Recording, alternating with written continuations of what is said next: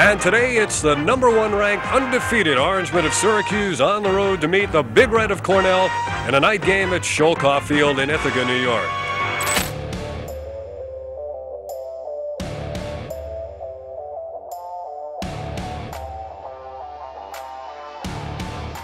My name's Buczek. I'm the Richard M. Moran head coach of men's lacrosse.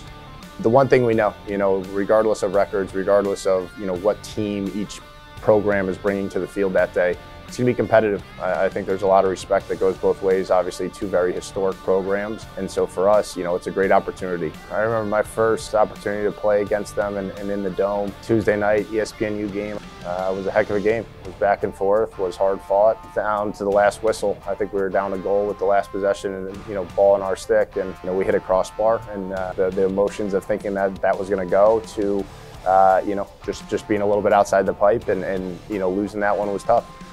Tuesdays can go, a lot of different ways, but for that one, you look forward to that one. You're excited about that one. You know that if it's a nice night out on the Cough, that the crowd will be pretty intense. Every time we get that opportunity, it's a special one, and for us to be a part of that rivalry, to be a part of something historic, means a lot. And so, certainly, our staff, our guys, our alums look forward to the opportunity to compete against Syracuse, on a Tuesday night in the middle of the spring.